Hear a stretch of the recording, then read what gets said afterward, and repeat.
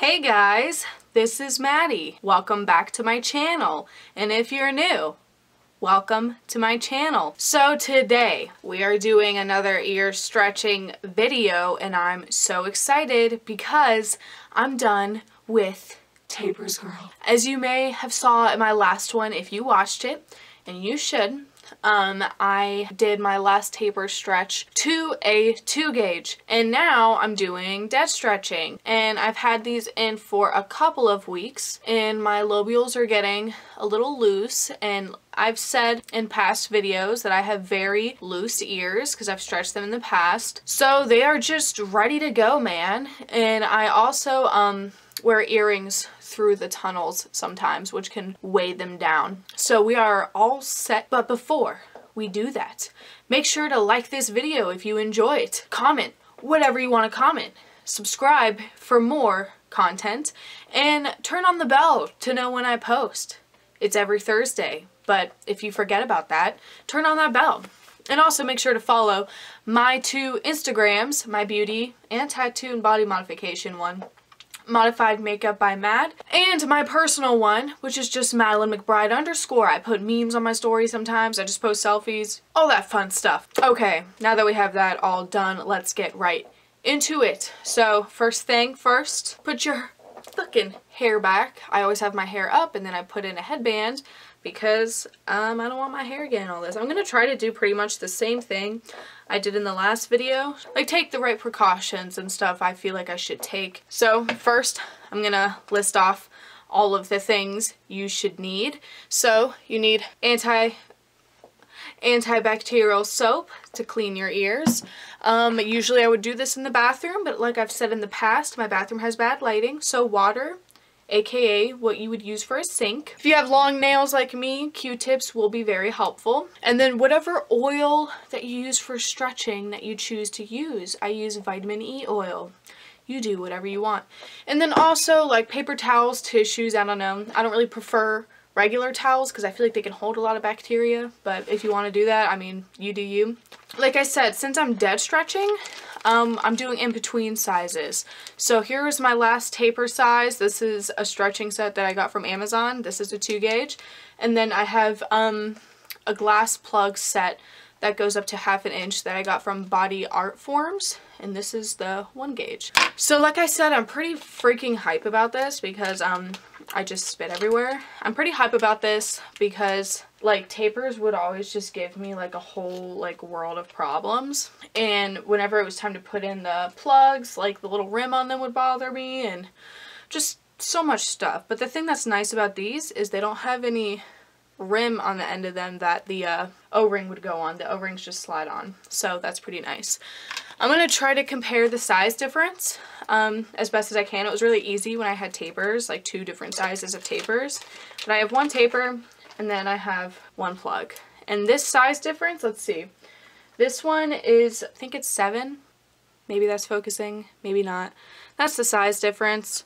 I don't know if it's really showing because like I said, it's 2 different things, but I did my best and that's all that matters. So first things that I do is I first clean my ears with antibacterial soap, rinse them, dry them, and then I use the Q-tip to apply the oil on my ear, and then I'm also going to apply it to the plug, and hopefully it should slide in. My ears are pretty dang loose, so I'm hoping it will. And also another tip, which I said in the past video, is I take out 1 plug at a time instead of taking them both out because my ears shrink down very quickly. Yeah, and I always start with my right ear because like I've said in the past, this is my typically tough ear that has a hard time stretching. It's usually easier for me to start with this one and get it over with. I think I covered all bases. My goal size is 3/4 of an inch or 7/8, whichever one I decide to stop at. It's probably going to be 7/8 of an inch. Yeah, this set that I have right now goes to 1/2 inch, so we're just going to get there first and then we'll go from there. But yeah, like I said, I'm going to clean my ear with some antibacterial soap and then apply some oil, and then we'll see if this goes right in. And then there's my empty ear. Not really anything crazy right now because it's still the smaller sizes. Then I'm gonna get this vitamin E oil on a Q-tip because I can't really get it on my fingers because of my long ass nails, and just apply it on there. I'm soon realizing that I probably shouldn't have put vitamin E oil on the plug and get it all over my fingers because I'm having a hard time putting it in. I'm going to try to take some of the excess off my ear too because it's making it just kind of like slip all around. Wow. Fuck. That was easy. Okay, quick tip. This is my first time just like kind of dead stretching and trying to put it in. If you put too much oil on it, it's going to slip and slide fucking everywhere, dude.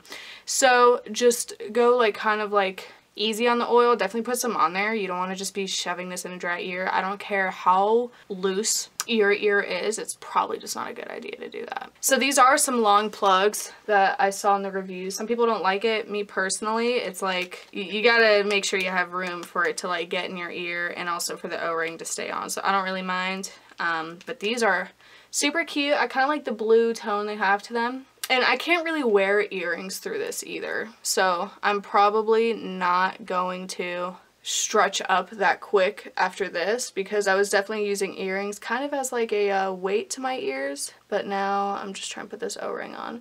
But now that they are solid plugs and not tunnels, it's not going to be that easy. Okay, so again, these O-rings are kind of hard to get on. These are like super tight ones. I'm just going to like put that to the side for right now. Super cute. I love it. So before I worry about the O-rings, because I just need a minute, we're just going to worry about this other ear. So I'm going to do the same thing.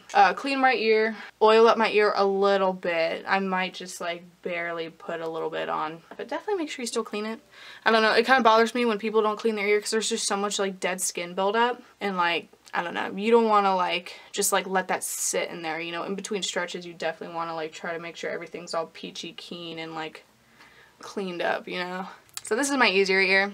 Should be like a lot quicker. I'm gonna just like put this Q-tip in, but like also scrape off some of the excess oil and kind of just like make sure I get it around the hole. I'm not really gonna massage my ear too much because then it got all over my fingers and that was kind of hard to put in, bro. And then it's in, just hanging out in my little lobe. All right, so these O-rings, bro, I'm trying to figure out how I'm going to put these in. I might have to go open up the 2-gauge bag and get those O-rings because they might get bigger because these ones are like super fucking tight, dude. Like, no, very painless as it should be. If you're dead stretching, like, you shouldn't just shove the next plug in your ear.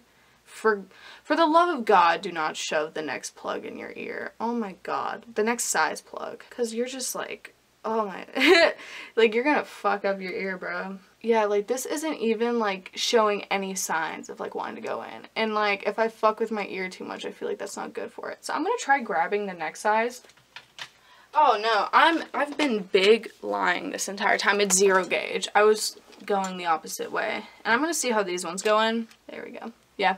Okay, I just put on the O-rings from the 0 gauge plugs. Life hacks by Mad. If shit don't fit, go up the next size, bro.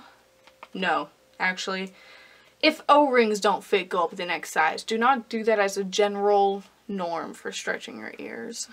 Please don't. Okay, like I said, I'm just kind of pushing it back to make sure it has room because like sometimes if the O-rings are smashed up against it, bro, it definitely will make it start acting a little whack. Alright guys, oh my God, that was so much fucking easier than the last video. Well, actually no, I didn't really capture how fucking annoying it is to use tapers in the last video. It was more annoying in the smaller sizes, but yeah, that shit would fucking give me some problems. Thanks Body Art Forms for making this like glass set because they have some weight to them, so it helps with dead stretching.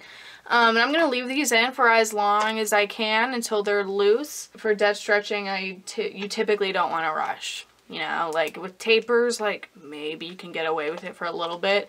But I'm going to tell you what, if you rush, man, it will come back to get you. Just, you know, take your time with it. Like I said, like I always say, just wait till your ears are ready. Wait till everything feels loose. And if it goes in without any pain, you're golden. It shouldn't really hurt to stretch your ears. It shouldn't hurt at all. Maybe a pinch. Thank you so much for watching, guys. I'm super happy that I'm finally at a 1 gauge and that up next will be 0 gauge and I will be making a video of that. And this is more so like you guys kind of, I feel like you understand the stretching process, but I just want you like here along the ride with me, you know? But I'm gonna peace out. I will be back next Thursday with another video. Alright guys, I'll see you then. Bye.